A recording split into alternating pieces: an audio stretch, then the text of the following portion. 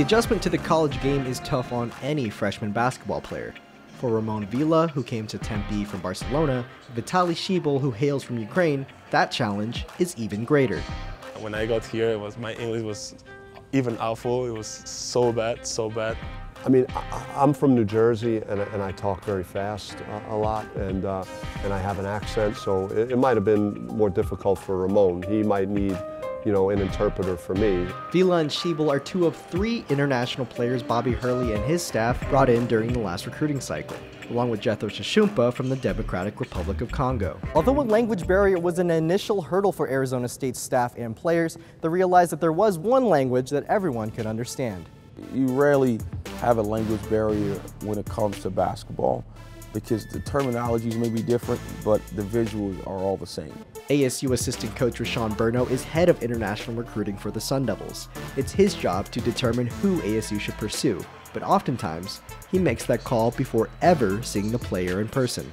When you've done it long enough, you can tell what a kid can do on the floor.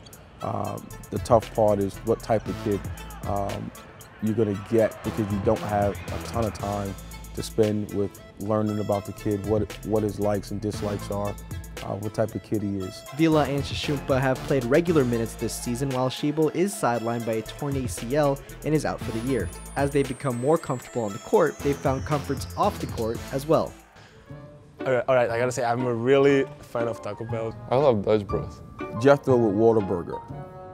He loves it. I would get so fat if, you know, if I would be eating all what I want.